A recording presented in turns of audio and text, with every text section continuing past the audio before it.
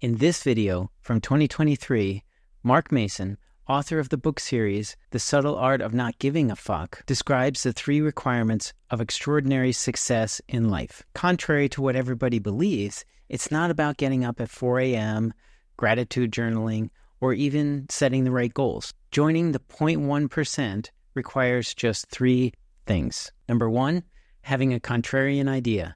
Number 2, being right about that contrarian idea, despite everybody telling you you're wrong. And number 3, executing on that idea with prejudice, or what Mark Mason terms putting your ass on the line, or what I term going all in. The reason this formula is so powerful is its simplicity. It really nails the essence of what it takes to crush it. It's simple, but not easy. So let's break it down. The first part, having a contrarian idea. We all have ideas about how to make life, particularly our own, better, more affordable, or easier. They say the best ideas come from scratching your own itch. These ideas often start with, there's got to be a way to, or why don't they make? Most of the time, the idea has already been executed. We just don't know about it. But once in a while, we stumble onto a product or service idea that just makes sense to us. We immediately dismiss it because it's just not normal. Like buying a book on the internet. You can't tell me that Jeff Bezos was the first person to think of that. Or replacing a horse in the front of a carriage with a motor. Or even creating a digital mail system called email. Dumb ideas, all of them. Or at least people thought so at the time. That's because those ideas are contrarian. Someone jumped out of the shower one day and said, what would happen if I tried to sell mattresses over the internet and delivered them in a box? When they pitched the idea to their family and friends, they were probably told that was a stupid idea and it's never going to work. But they persevered. For extraordinary success, a contrarian idea, by definition, disrupts an industry. And that's always going to ruffle some feathers and cause a lot of discomfort. For example, when the idea of email was introduced, most people thought it was a ridiculous idea and it would never catch on. Some people even fought the idea. After all, the U.S. mail system was perfectly fine. But you can't stop disruption. And the second point, you need to be right about that idea. This is the most difficult step. The highway of success is littered with the wrecks of great ideas that people thought were going to change the world, and it turned out they were wrong. There's no amount of execution that can make a bad idea, well, good. For instance, in 2021, Facebook launched a video speed dating app called Spark. Yeah, I never heard of it either. But it shut it down less than a year later. Bad idea. Ever heard of the DeLorean motor car? Like Back to the Future car, the stainless steel coupe that was developed in the 1980s? That was contrarian for sure. It was well executed, but it turns out it was a bad idea and it didn't work at the time. The people whose contrarian ideas were correct had to endure countless attacks from the industry they were disrupting. Henry Ford, Elon Musk, Steve Jobs, J.K. Rowling, Walt Disney, and many other wildly successful people were ridiculed and rejected time after time. They were fired, attacked, and laughed at because of their contrarian ideas. But they were all right and eventually won big. And the third part, executing with prejudice. This is what everybody obsesses over. We see a successful person on YouTube and believe if we copy their morning routine, we're going to be successful too. You want a garage filled with Ferraris? All you need to do is sleep standing up, sit in a red light sauna, and drink coffee with butter in it. While execution is critical, it's not a substitute for the prior 2 steps. Great execution will never save a bad idea. To be wildly successful and join the 0.1%, you need to go all in on your correct contrarian idea. And that is really hard. Everyone and their mother will be telling you it's a terrible idea and you shouldn't invest any of your time or any of your money in that ridiculous adventure. But you can't hit a home run if you're always trying to bunt. You have to swing for the fences. You have to go all in on the idea, provided it's right and contrarian. And once in a while, you're going to make sweet, sweet contact. You have to believe in your heart that the idea is right and have the patience and endurance to see it through. So why in the world am I telling you about this formula? This is a Bitcoin channel after all. Well, you're in the right place. I'm telling you about this formula because I believe Bitcoin fits this formula perfectly. I know Bitcoin is contrarian, and I believe it's right. And the question is, how do you execute? Let's look at each point separately. Bitcoin is a contrarian idea for sure. Just ask Elizabeth Warren and other members of the global elite. They are scared to death. Do you think she'd be making such a stink over Bitcoin if it wasn't a threat to the system that made her a very wealthy woman? No.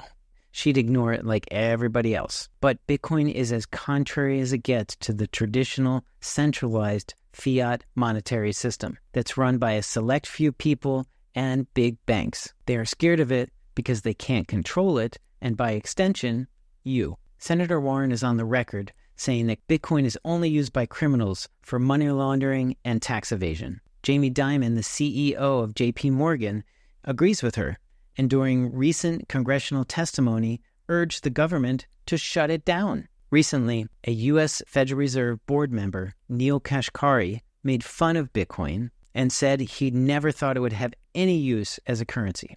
He also said, and I quote, "If you live in any modern advanced economy, I would stick with the dollar, I would stick with the yen, and leave Bitcoin for, the toy collectors."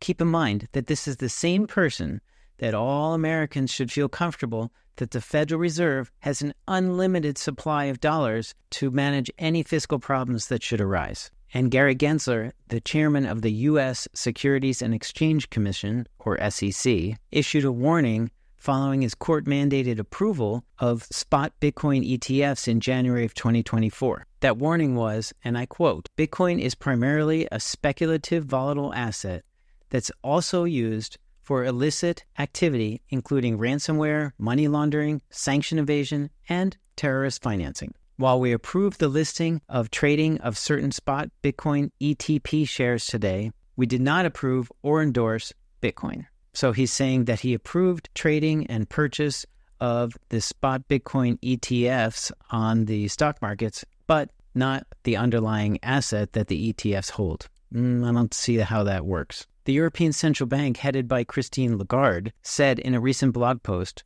I'm going to quote again, "Bitcoin has failed on the promise to be a global decentralized digital currency and is still hardly used for legitimate transfers." Really? That would suggest that the 500,000 Bitcoin transfers that occur each day are all for money laundering and tax evasion. Wow, I need to get with the program. The ECB's Ulrich Binsel, Director of Marketing Information and Payments, and Jürgen Schaaf, an advisor for market infrastructure and payments, continue, and I quote, "The latest approval of an ETF doesn't change the fact that Bitcoin is not suitable as a means of payment or as an investment." Really? They went on in the blog post to caution investors that the recent Bitcoin rally, and I quote, "could turn out to be just a flash in the pan," end quote. And quote, "Without any cash flow or other returns, the fair value of an asset is zero," end quote. Funny. Last I checked, diamonds and gold do not produce any cash flow. So the fair value of diamonds and gold is, according to his logic, zero. Are you seeing a pattern emerging from these bureaucrats? Bitcoin is evil, and fiat will keep you safe and under our control. So, Bitcoin is certainly contrary, but is it right? Well, the answer is a little nuanced, so stay with me. Bitcoin is freedom. Freedom from being controlled by the likes of Elizabeth Warren, Gary Gensler, Jamie Dimon, and Christine Lagarde, and all the big banks and institutions that collectively run the fiat money machine. And with the development of a central bank digital currency in the works, the amount of control the governments around the world will have over their citizens will rise exponentially. What and where you spend your money will be monitored and controlled for your own safety and protection, of course. They don't like how much you're spending on booze? Boom, your alcohol limit is cut in half next month. They don't like what you say on social media? Well, your accounts get drained or frozen. Attend a government protest? Your interest rates to borrow any money just rose 3%. None of that can happen when you control your own sovereign money that no one can take from you. Bitcoin is also protection from the fiat experiment. Throughout history, every single fiat currency has eventually failed and gone to zero due to mismanagement, debt, and greed. Bitcoin represents a digital life raft from the sinking ship of fiat. Governments around the world are printing money and borrowing at record levels, devaluing their currency beyond recovery. Unlike government-controlled fiat currencies, Bitcoin can never have more than 21 million coins in circulation. And with 19.6 million Bitcoins in circulation already, there are precious few left to be produced by the miners. That means almost 94% of all the Bitcoin that will ever exist are already in circulation, and the final 6% will take an amazing 116 years to produce due to the program reduction in supply every 4 years. This supply reduction helps keep the price elevated and the asset desirable. In fact, as of April 2024, Bitcoin will have an inflation rate less than half that of gold. In other words, twice as much gold will be dumped onto the market as Bitcoin. And in 2028, the Bitcoin supply will be cut in half again, etc., etc. In the US, the reckless money printing has dramatically reduced the value of the dollar over time. The more money that is printed and put into circulation, the lower the value of each dollar. This system represents a hidden tax on lower and middle class individuals, while the upper class gets richer by design. While the value of each dollar shrinks, those people that have accumulated significant assets, like real estate, stocks, or even fine art, benefit the most as the value of those assets skyrocket. Those people who are unable to accumulate significant assets get poorer and poorer as the purchasing power of their paycheck is eroded by the endless printing of money. In this graph, we can see how the purchasing power of the US dollar has decreased over the last 225 years. If you'll notice, the purchasing power of the US dollar was relatively level for 172 years until 1971, when it started rising exponentially. And what exactly happened in 1971? Well, the geniuses in Washington, D.C. decided it would be a fantastic idea to take the U.S. off the gold standard, which provided direct international conversion of the U.S. dollar to gold. At that point, the U.S. dollar was no longer backed by anything, and the money printers went into overdrive. And it hasn't stopped. In just the first 23 days of February 2024, yes, last month, the U.S. government borrowed $213 billion from the Federal Reserve, catching the attention of former IMF chief economist Oliver Blanchard, who said to the UK's House of Lords in a recent video conference, and I'm quoting, "In the US, I'm very worried because the primary deficits are very large and there's absolutely no attempt to decrease them in any way, shape, or form." According to Mr. Blanchard, the record level of debt in the United States could be a catalyst for the next global financial crisis. He further states, and I quote, "I don't see a big crisis coming, again, except for the U.S., where at some point it will happen. Whether it's in 5 years, 10 years, I don't know." Even the current chairman of the Federal Reserve, Jerome Powell, admitted in a recent interview that he is concerned about the U.S. national debt growth and also that the U.S. is on an unsustainable fiscal path. Wow. Bitcoin is right. I believe it with all my heart. And everything I've read about the fiat system tends to agree with me. I've had every single accountant, financial advisor, and banker tell me I was crazy to invest in Bitcoin. They say it's not backed by anything. It's just air. It's nothing. But the more times I heard I was crazy, the more convinced I was right. Time will tell, but do you want to be on the wrong side of this fiat dilemma? Owning some Bitcoin could assure your financial future. The last step is executing with prejudice. Michael Saylor, former CEO and founder of the business intelligence firm MicroStrategy, has used a combination of free cash, loans, and stock offerings to purchase 193,000 Bitcoin at a price of $6.09 billion since 2020. That investment is now approaching a value of $12 billion and all but assures his company's entrance into the S&P 500 index. Most people thought he was crazy to make this type of commitment, especially when the price of Bitcoin dropped 77% from November of 2021 to November of 2022. So how can you execute with prejudice? While most of us can't execute at the level of Michael Saylor, I believe every person's goal should be to accumulate as much Bitcoin as possible and make it their goal to try to get to one whole Bitcoin. I believe that one Bitcoin could eventually be worth well over $1 million and likely much higher. The growth of government debt and devaluation of the fiat currency will continue to push the value of the dollar into the ground and the value of Bitcoin up over time. Added to that, Bitcoin undergoes a 50% reduction in supply every 4 years, which we've discussed. Think about it this way. The upside is limitless and the downside is limited to what you invest. That is, if it goes to zero. So how much do you need to invest to go all in? Well, of course, that's up to you. This is not financial advice. Believe it or not, a portfolio of 98% cash and 2% Bitcoin beats the S&P 500 in returns percent over any 4-year period since Bitcoin was introduced in 2009. Yes, that's right. 98% cash, 2% Bitcoin. Crazy, huh?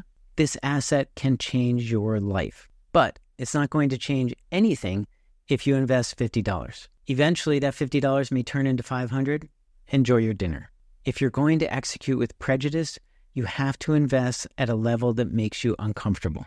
Not so much that you can't sleep, and not so much that you couldn't recover if it went to zero, but enough that it could make a difference in your life if you're right. I hear this all the time. Never invest more than you're willing to lose. I think that is complete bullshit. It's a statement designed to keep people poor. I'm not willing to lose anything, so should I just sit on the sidelines in all cash because I don't want to lose anything and I'm not willing to invest more than I'm willing to lose? That is not a good investment plan. And it's certainly not executing with prejudice. Why would anyone say that? I believe the opposite. Never invest less than would make a difference in your life. If you believe in Bitcoin and you want to get started, it's super easy. I would recommend Swan Bitcoin or Coinbase Exchange to start. I have links for videos on each of those in the description below. Open an account and set up daily, weekly, or monthly purchases, and then just forget about it. Eventually, those purchases will add up, and you'll be on your way to a whole Bitcoin. That is execution. So, how do you join the 0.1%? Well, first you need to subscribe to the channel and hit the like button, and pay attention to my videos. I've been in this space since 2017. I don't know everything, and I've made a lot of mistakes. But that's why you should listen to me, because I've made a lot of mistakes, and you can learn from them. I've done hundreds, if not thousands of hours of research on Bitcoin, and I'm here to help you learn more about this amazing financial innovation. Secondly, start today. Remember, there will never be more than 21 million Bitcoin, and there are estimates that 4 to 5 million of them are lost forever, so there's even less than that. This is the rarest asset ever created. So set a goal to get your stash up to 1 Bitcoin and start right now. Not financial advice. The best time to buy Bitcoin was 2011, and the second best time to buy Bitcoin is today. Good luck to you. Hope you join the 0.1%, and I will